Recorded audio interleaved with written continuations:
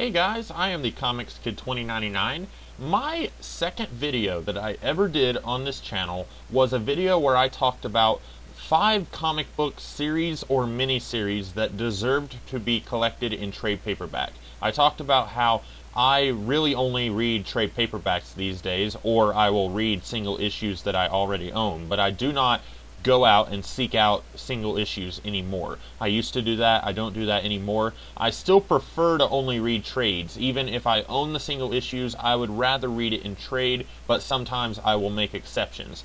And I recently was thinking about that video, and then I realized there's probably a lot more comic books out there that deserve to be collected in trade that I did not cover in that video. So I decided to do a Mark II for that video. This is 10 more comic books, either ongoings or miniseries, that deserve to be collected in trade and for whatever reason have not been. I tried my best to make this be even Marvel and DC, so I believe there's 5 Marvel and 5 DC on this list, and I'll just go ahead and get right into it without any further ado. First is Peter David's run on the Hulk. Actually, the last half of Peter David's run on the Hulk. He started his run around issue 331, I believe, and the Hulk Visionaries, I believe there's 7 volumes, collect all the way up to issue 396. His run went all the way up to issue 467. So from issue 397 to 467, none of that has been collected in trade. I don't know why. I don't know if the second half of his run is not as critically acclaimed as the first half.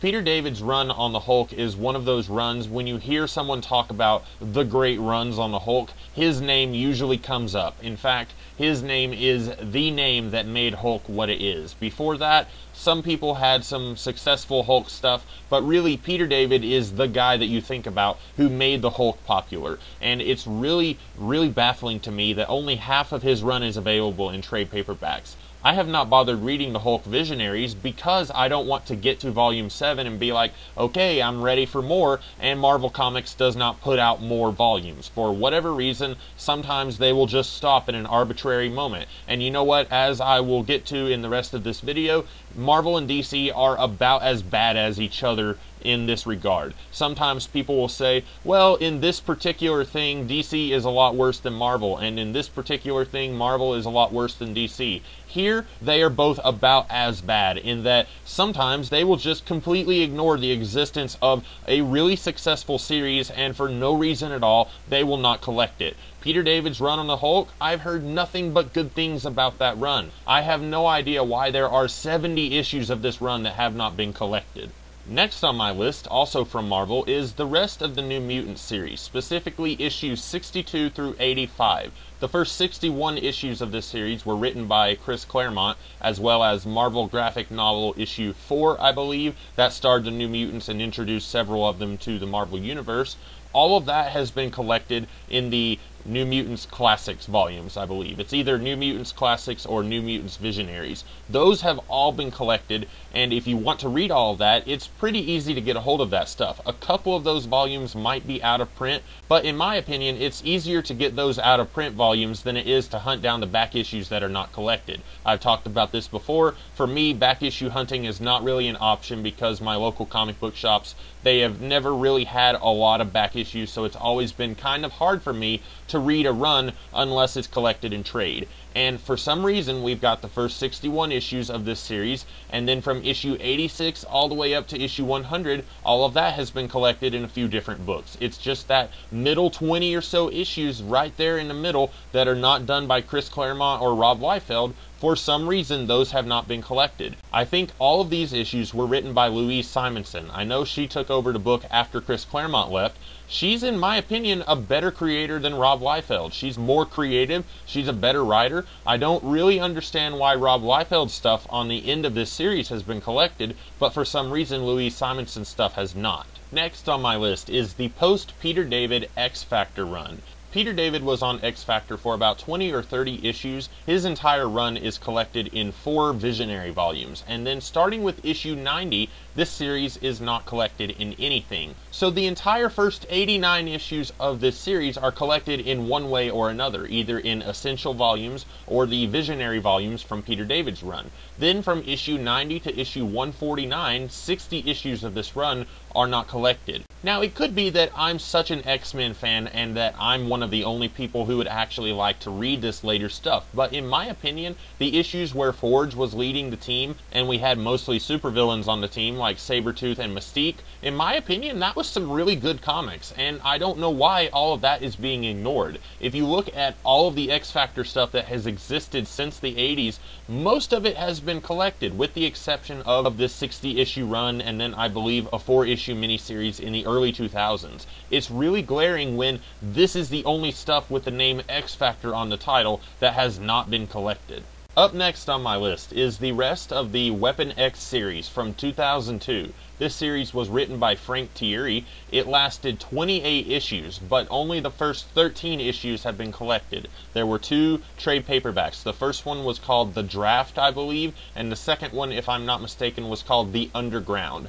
This series, only half of it has been collected. I really enjoyed this series. It mostly featured C and D list characters that weren't really being used anywhere else, but I kind of thought that was part of the charm. I also was really engaged in the story. We had a lot of background politics sort of playing around. We had characters who were going to be betraying other characters. I really enjoyed a lot of that, and in the first 13 issues, that stuff was only being set up. We didn't actually get to see the payoff for any of that. And I know probably nobody remembers this series, and even fewer people are wanting it to be collected, but I am one of the people who would definitely be the first in line to be buying this series in trade if you were to finish off the rest of this series. I absolutely think that would be a really good investment for X-Men completists like myself. And the last one on my list from Marvel is the 1990s Guardians of the Galaxy series. This one, more than any of the others from Marvel, there is absolutely no excuse why this entire series is not collected.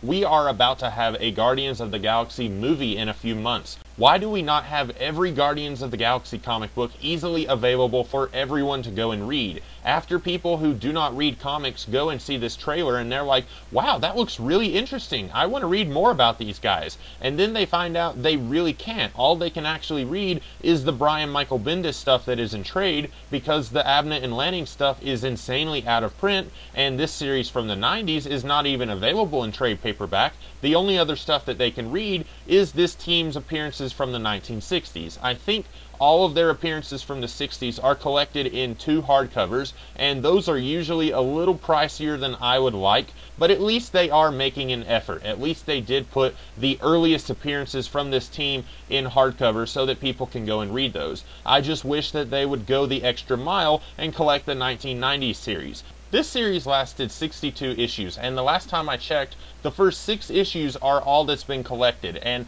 that was put out in the early 1990s. As far as I know, I don't think that trade paperback has been made readily available since then. I have never seen that trade anywhere in any store. I've only heard about it online. I would really like to see some really thick, really inexpensive visionary type volumes for this entire series. Put out about 10 volumes maybe, 6 or 10 volumes, have 8 or 9 issues per volume. I think that would sell really well, especially when you've got a Guardians of the Galaxy movie coming out in a few months. And on the DC side of things, I have just as many. I have 5 choices that I would like to see collected in trade. The first one is a mini-series, Superman, The Last Family of Krypton. This one only came out a few years ago, like 2010, something like that. I am really surprised that this series was not collected. It's understandable, it's at least slightly understandable, when you have something from before the era when trade paperbacks were a really huge thing and it hasn't been collected yet.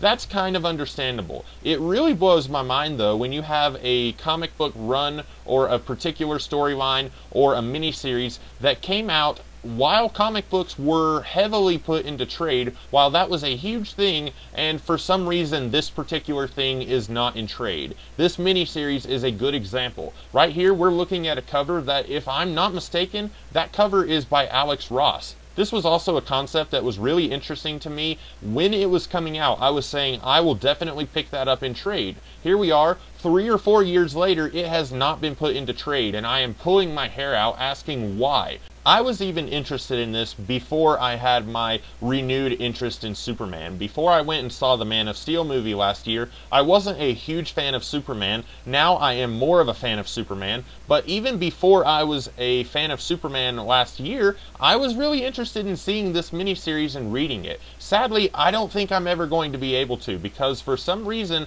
DC is very hesitant to collect stuff from right around before the New 52. There are 2 or 3 series that I am not mentioning on this list that were going on right when the New 52 started, and for whatever reason, DC decided not to collect the final storylines from those series. And I'm afraid that this miniseries is going to be kind of like that, where DC is just going to pretend like it never happened and they are never going to collect it. Which is a shame, because this was a premise that I was really interested in, and I'm afraid I'm never going to get to read this series because it's really a chore for me to try and find all of the issues of a particular storyline or a run or whatever. Up next is Doom Patrol, specifically the stuff from after Grant Morrison's run. On the 1980s, late 1980s, early 90s Doom Patrol series, Grant Morrison started in issue 19, and his run lasted all the way up to issue 63. That series lasted another 20 or so issues, from 64 all the way to issue 87. I would really like to see the rest of this series collected. I would also like to see the previous 18 issues before Grant Morrison's run collected. I'm really just interested in the Doom Patrol, and sadly, not a lot of this run is available in trade. You can read some of the Silver Age Doom Patrol in the Showcase volumes, or the Archives volumes if you're willing to put out a lot more money, but for the most part, the Doom Patrol, a lot of their stuff is not really easily available in trade, and that's disappointing to me. And I was thinking that we were going to get some of the post-Grant Morrison Doom Patrol collected, because starting, I think, last year, we were starting to see some of his post-Animal Man collected, and I was thinking, okay, they're going to do the same thing with Doom Patrol. Probably not. It occurred to me later, oh, the reason that they're doing that is because Animal Man is part of the New 52, and it's really popular with everybody, so they're trying to put out more Animal Man. It's not that they're just attacking Grant Morrison stuff and trying to put more stuff out there. I'm really wishing that they would do that. I would definitely buy this. If it's not clear to you guys, I am not a fan of the New 52, and I am much more interested in reading stuff from before the New 52 than I am reading the current stuff. So if they were to put out a trade paperback of, say, the post-Grant Morrison run by Rachel Pollack on Doom Patrol, I would buy that before I would read, say, the current Animal Man stuff from the New 52. This next one is kind of like the Guardians of the Galaxy from Marvel Comics. It is a no-brainer, and for some reason DC has completely ignored this from its inception. I am talking about Young Justice, written by Peter David. This entire series is almost impossible to find. It lasted 55 issues, and there were 2 trade paperbacks that were put out. The first one, I believe, was called A League of Their Own, and the other one was the collection of the Sins of Youth crossover, which I think happened outside of the Young Justice series, but it really heavily focused on the Young Justice team. For some reason, both of these are highly out of print, and every time that I've looked them up online, they are always really expensive and much higher than I would be willing to pay. I do not understand why this series remains uncollected, especially when, for 2 years, DC Comics had a cartoon series called Young Justice. Why would you ignore the source material for that series? Why wouldn't you really market the crap out of this comic book series and say, look, the comic book that really popular cartoon was based on is right here and you can buy it. Now, I myself hated the Young Justice cartoon, but I would be all over a series of trade paperbacks collecting Peter David's Young Justice. This series, from what little I've read, it was quirky when it needed to be, it was tragic when it needed to be, it was dramatic when it needed to be. This series had everything, and I think because it was so good, the few issues that I have read, because it was so good, that is why DC likes to pretend like it didn't exist, because DC likes to build its company on crap, as we've seen since the New 52 started. Next on my list is Superman Batman Generations 3. This was a 12-issue limited series, and the only reason that I have this on my list is that the first 2 Generations miniseries have already been collected. Now, it was a slightly different format. Generations 1 was a 4-issue miniseries where each issue was roughly double-sized. Generations 2 was also a 4-issue miniseries and was about the same length as Generations 1. Generations 3 was 12 normal-sized issues, so it's slightly longer. but for some reason, this series is being ignored by DC Comics. I have no idea why they would put the first two minis in trades, and then they would completely ignore this one. Now, in my opinion, Generations 2 was significantly a step down from Generations 1. And it's entirely possible that Generations 3 would be even worse. But you know what? I want to read it and make that call for myself. I don't want DC to say, oh, you don't want to read that. Even though we published it, you really don't want to read it. You would rather read the New 52. No, I would rather read what I want to read. And for some reason, DC is trying to pretend like this thing didn't exist. And you know what? Even if the story is bad, even if this miniseries was even worse than Generations 2, at least it has John Byrne artwork. John Byrne artwork is gonna sell books, and I don't understand why DC is averse to making money like that.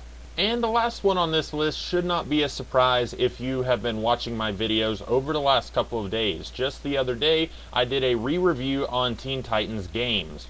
I want all of Marv Wolfman's Teen Titans stuff to be collected. Marv Wolfman had a massive run on the Teen Titans franchise. And saying massive run, that really kind of does it an injustice. So let me go ahead and paint a picture for you of just how much stuff that this guy wrote and how much of it is easily available for people to read. You had 59 issues of the New Teen Titans. Then you had 93 issues of the New Titans. Then you had 14 annuals, only one of which he did not write, 6 issues of Teen Titans Spotlight, 4 issues of Tales of the Teen Titans, 12 out of 24 issues of Teen Titans, 56 out of 64 issues of Deathstroke the Terminator, including annuals, Teen Titans Games, which was 144 pages, or roughly 6.5 issues. That roughly totals out to be 250 issues of everything that's related to Teen Titans from Marv Wolfman. Now, to compare that, Chris Claremont, on everything that's kind of related to the X-Men franchise, he wrote 324 issues. Almost everything that Chris Claremont wrote in his 16 years on X-Men initially, all of that is collected in trade. If you look at everything that Marv Wolfman did, almost none of it is collected in trade. You have the Judas Contract, but that's out of print now. You have the Terror of Trigon, that's also out of print. You have 2 trade paperbacks that are relatively easy to find, Terra Incognito and Who is Donna Troy. Both of those are fairly inexpensive, and if you wanted to find those, you could do so easily. Then you also have 3 omnibuy, one of which is really out of print, and if you wanted to buy it, it would cost you like $200 for like 400 pages. The other 2 omnibuy are fairly inexpensive in comparison, but again, you're going to be missing one of the omnibuy unless you want to put down $200 for it. And then also you've got the Archives editions, which once again, one of those is really expensive, so you're going to be missing a chunk from his run. And even if you get all of this stuff, the omnibuy or the Archives or all 4 of the trade paperbacks that are available, you're still missing like 200 issues of Teen Titans related stuff that has not been collected. I understand that it took Marvel like 10 years to get all of Chris Claremont's X-Men stuff put into trade.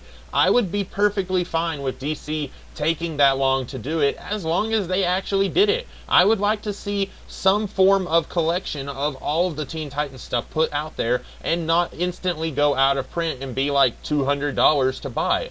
I would really like to see something kind of along the Visionaries line or the Classics line from Marvel. Something that's like 8 or 9 issues per volume, maybe make them paperback. I would really be all over that. This run on the Teen Titans is one of those things when you hear people talk about the best stuff from Teen Titans, you hear people talk about Marv Wolfman's run. And I think it is a disservice to the entire comic book industry that this stuff is still not available for people to go out and read. And that's all I have. 10 more series that have not been collected that should be collected. Do you guys agree with my list? Do you disagree? Let me know in the comments below, and I will be back tomorrow with a different kind of video. So, until then, I will see you guys later. Have a great day.